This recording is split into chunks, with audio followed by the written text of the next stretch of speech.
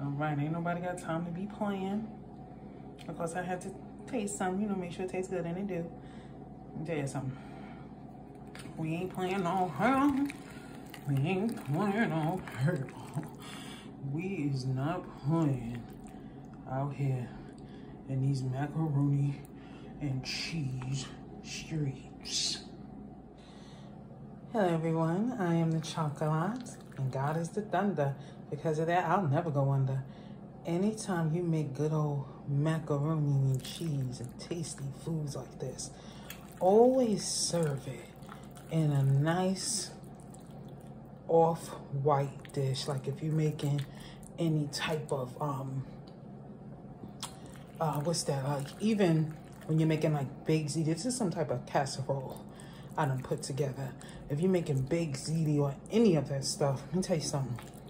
Always put it in a nice looking bowl like this, because you know why? It just makes the food look that much more delicious. You see what I'm saying? It just make it look that much more good. Yep, always serve it in a nice looking off-white dish like that, because it just makes the food look that much more delicious and appetizing. I'm telling you, like if you make any type of pineapple chicken, well, I would do pineapple shrimp. You know what I'm saying? Serve it in these type of bowls. And it doesn't have to be glass. It can be plastic, but you know, it could be plastic, but nice looking plastic, of course, not some corny looking stuff, but serve it in a white or off-white dish, because look how appetizing that look. Don't that look good?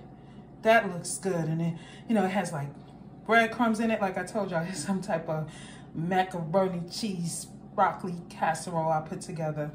Okay, but it looked mighty, mighty good. Yeah, y'all, so yeah, that's how you do it. You make your food look that much more